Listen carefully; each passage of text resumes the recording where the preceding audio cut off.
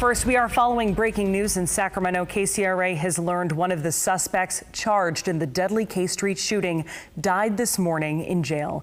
KCRA 3's Carolina Estrada joins us live from outside the Sacramento County Jail. Carolina, what have we learned so far?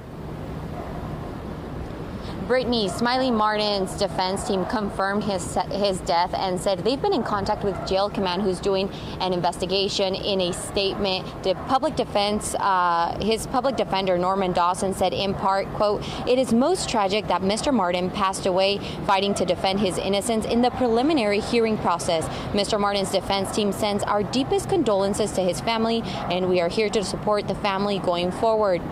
End quote. Martin is one of 3 men accused in the April 2022 K Street shooting. His brother is in jail for the case as well.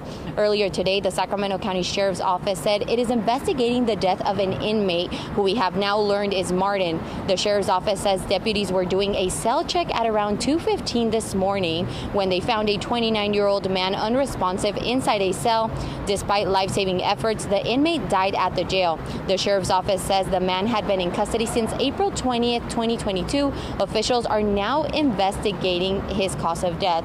And of course, Brittany, this is a developing story, so we'll have more if you stay with us here on KCRA 3 at 6. For now, live in Sacramento, Carolina Estrada, KCRA 3 News. Back to you. Carolina, thank you so much.